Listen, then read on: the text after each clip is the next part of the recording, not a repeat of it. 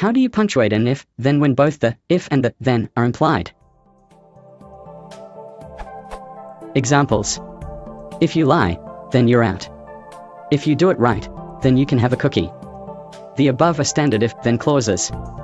If is a subordinating conjunction introducing a subordinate clause, so it is separated from the main clause, the then clause, by an ensuing comma. Now I know that if you leave the then implied, that you still use a comma. Examples. If you lie, you're out. If you do it right, you can have a cookie. However, it has become common to leave the if implied as well, but how do you punctuate it? Examples. You lie, you're out. Or you lie, you're out. You do it right, you can have a cookie. Or you do it right, you can have a cookie.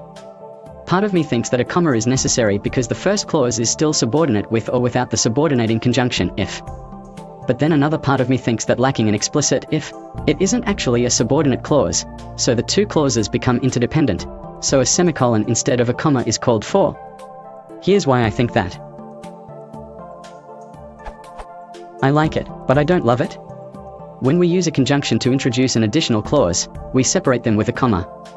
However, when we omit the conjunction but leave the conjunction implied, we can no longer grammatically use a comma to separate the clauses but must instead use a semicolon. I like it, I don't love it.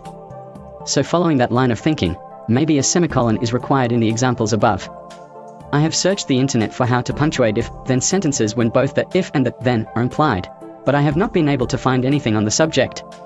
All I can find are grammatical explanations for omitting the then, not the if too.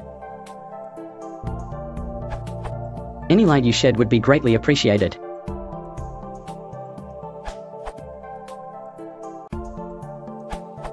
I like it, I don't love it.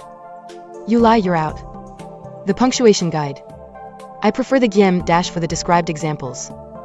The examples probably should not be used in formal writing, except to report what somebody has said, or when attempting to get the reader's attention. The above cite from the Punctuation Guide does not allow for the use of a dash to replace a semicolon. Generally it can replace parentheses. I like it, I don't love it. You lie, you're out. That works for the first example, not the second. I am stuck on the dash.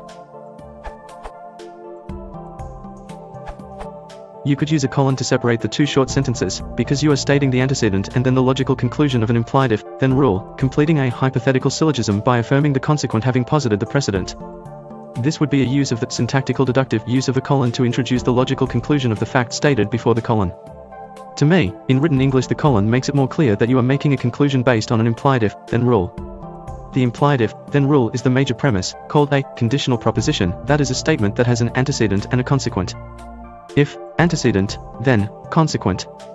The minor premise is a categorical proposition affirming the antecedent. By modus ponens, the consequent is a logical conclusion of the antecedent. You lie, you're out. The three statements form a hypothetical syllogism. You could also reverse the negatives of the sentence, as in you not. You could also reverse the negatives of the sentence, as in you not out, you didn't lie, by modus tollens. For the other example, I like it, I don't love it, there isn't a clear implied if-then rule. The syllogism would be an example of a disjunctive syllogism, where the major premise is a disjunctive proposition stating disjointed alternatives and the minor premise is a categorical proposition about one of the alternatives. This gets shaky when the alternatives are not mutually exclusive, you don't have a true disjunctive proposition. A person could both like something and love the same thing.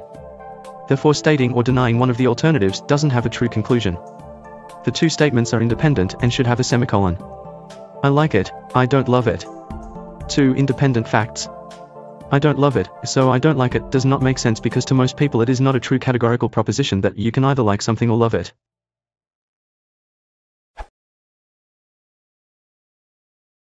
Hey, what's your order? Big slides, son.